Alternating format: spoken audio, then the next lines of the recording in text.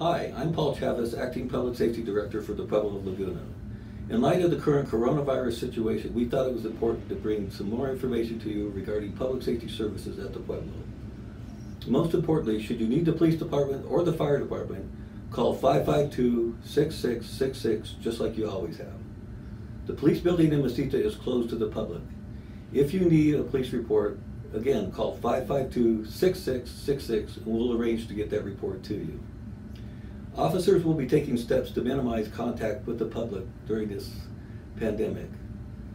Follow any instructions that are given to you by a police officer or any first responder, and unless otherwise instructed, stay at least 6 feet away from the police officer or anyone else.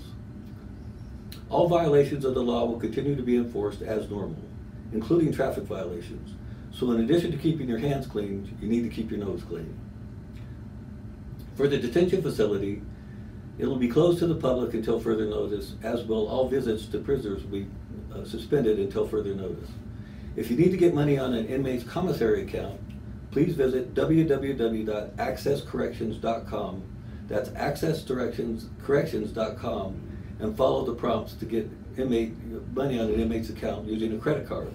If you don't have a credit card or you don't have access to the internet, please call 552-1986 to contact the detention officer and make arrangements to drop off a money order. Again, we don't accept cash. If you need to bond somebody out after hours, again, call 552-1986 to make arrangements with the detention officer. Because of the critical role the fire department is playing in our coronavirus response, they will be doing a separate video to pass on information from their fire department. All Pueblo residents should be assured that the Pueblo of Laguna is doing everything it can, and the Public Safety Department is doing everything it can to keep you safe.